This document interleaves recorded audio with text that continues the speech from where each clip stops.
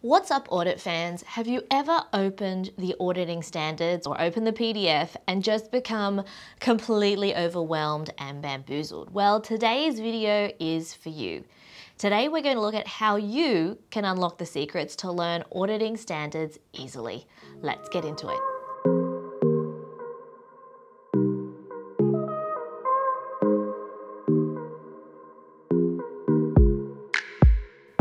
Welcome back to my regular subscribers. Hello to all those people who are always commenting on my new videos and sharing their knowledge with our little audit community here. I really value your contribution, so welcome back.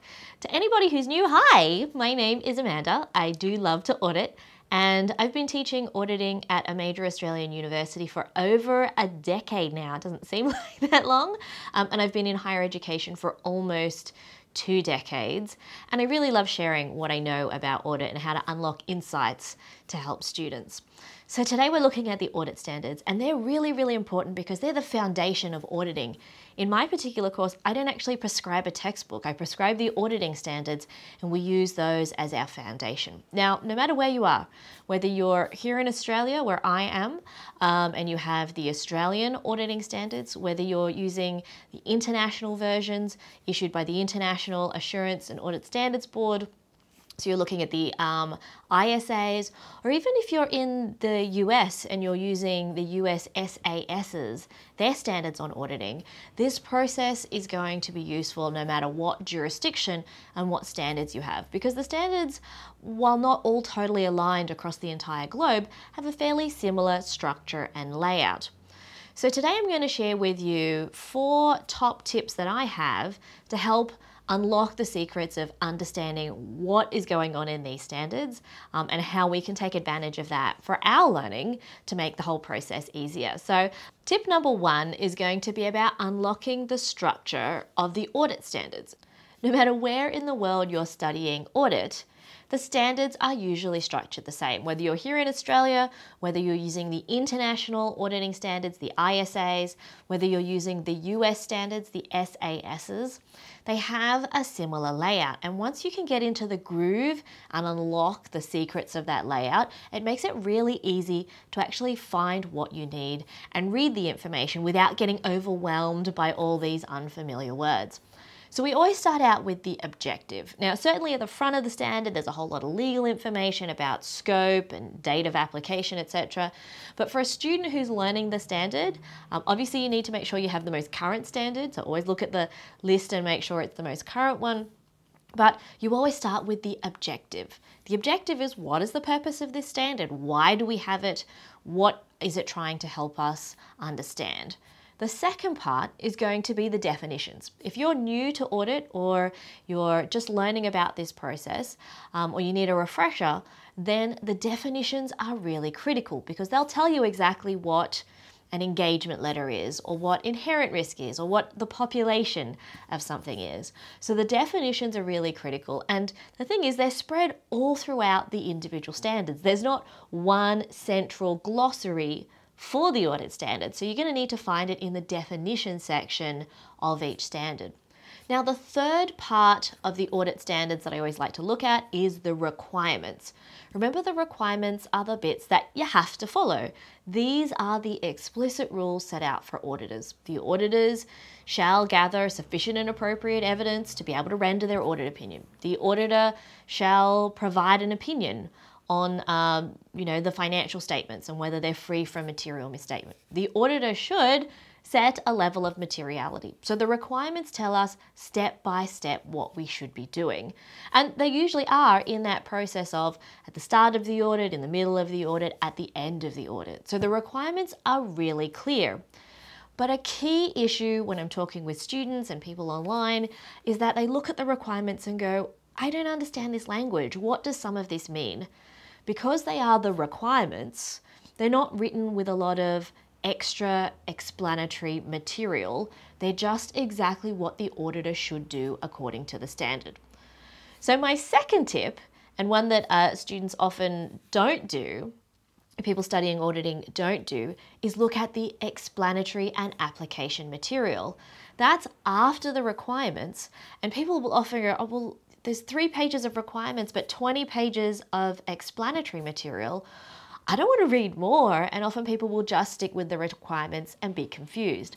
But here's where the application and explanatory material is really important. The application and explanatory material actually provides context to the main standard. So a standard might have a sentence and you go, oh, I don't understand what that sentence means. Then you can go to the explanatory material. Often there will be a cross-reference. So it'll say, look at paragraph A25 or A3. And those A paragraphs indicate application and explanatory paragraph material. That's where they say, in a situation, here's an example. Here is how we apply that in some more depth. So if you're stuck after reading the requirements, definitely look at the explanatory material because it provides a lot of insights. You might need to have potentially both bookmark or something on the PDF so that you can flip from the requirements to the explanatory material and almost read them side by side. My third tip is to take advantage of existing resources. Now, of course, I have an entire set where I've gone through almost every single auditing standard, in the Australian versions anyway, line by line to explain exactly what is happening and what the words mean.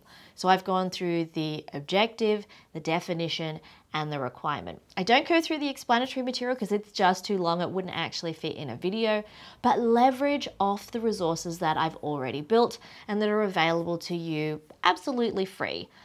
You could also look for materials from any of the public accounting firms, the major professional associations. So in the US, for example, the AICPA has a lot of great stuff on various auditing standards. In Australia, the Auditing Standards Board, the Big Four audit firms and other professional accounting firms will often put out their own explainer videos about what an auditing standard means, especially in a specific jurisdiction. So do some YouTube searching there and start creating some playlists of perhaps my videos, some from a professional body, and also from the major accounting firms, just to gather that resource. Often a lot of my students find it easier to actually watch me explaining the standards than reading the standards themselves. So a video is a good way to start if you're that type of visual learner. But of course, remember, do what works for you. If you can read the standards and you're understanding it, you're seeing the picture of what the standards are trying to put together, then that is absolutely fantastic. If you're more of a visual learner, and you prefer watching somebody else explain, then definitely check out videos and other resources.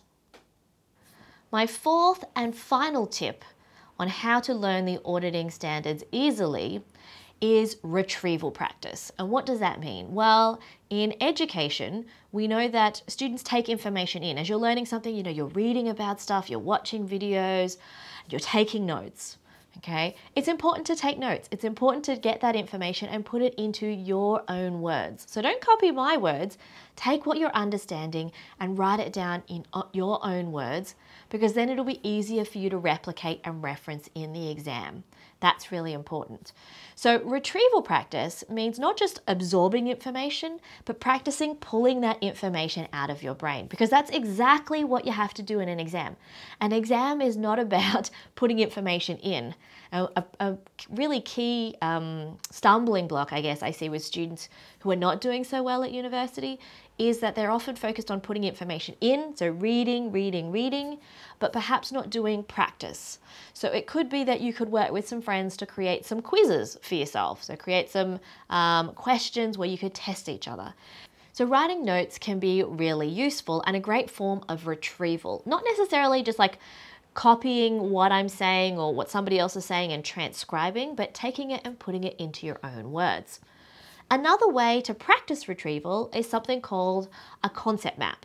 So you might take some ideas related to assertions and try and draw in a bit of a spider diagram how many things could be related to assertions. Oh, what's related to evidence? I'm going to need to think about materiality. I'm going to need to think about procedures. I know that, for example, for the existence assertion and the occurrence assertion, I'm going to need to do more vouching. For the accuracy, valuation, and allocation assertion, I'm probably going to need to do some recalculation.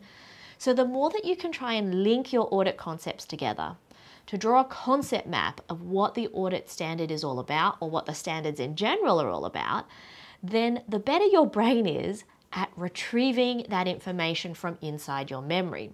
Because remember, in the exam, retrieval is what you need to do and application is what you need to do. The other way that you can try and practice retrieval is try and apply the standards in something that you see in everyday life. You go into a restaurant, you think, oh, what are the inherent risks? Do I identify any controls? What sort of evidence could I use here? A receipt? What sort of documentation? Do the waiters or waitresses or the servers use some sort of electronic recording system? So think about immersing yourself. I talk to my students about being in the matrix of audit. If you haven't seen the movie, it's The Matrix is the movie there. But you know, looking at the world through that audit lens will help you apply the auditing standards. Now, as a bonus, what I'm also going to provide to you in the description is a link to a Word document file that I've developed to help people understand the audit standards. So, you know, it has some basic fields like what is the standard number, what is the standard name, asking you whether it's a standard about planning, about gathering evidence, or about reporting in the end.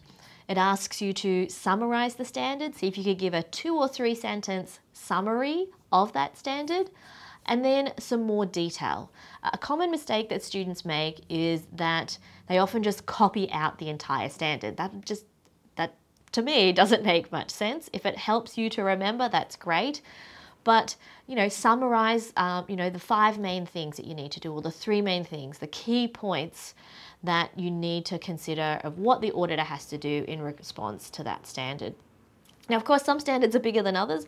ISA 315 is a massive standard, and there's much more to think about in that one than there would be in, for example, ASA 701, which is a bit more contained about key audit matters.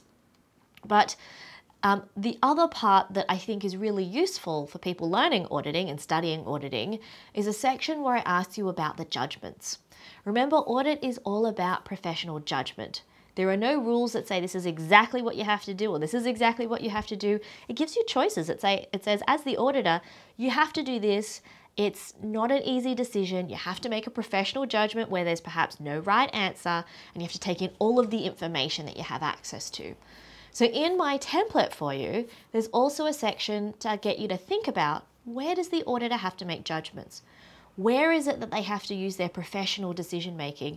And that'll help you understand where the complexity in that audit standard lies and where you need to focus on understanding the scenario, the situation, and what sort of information the auditor needs to be able to make those decisions.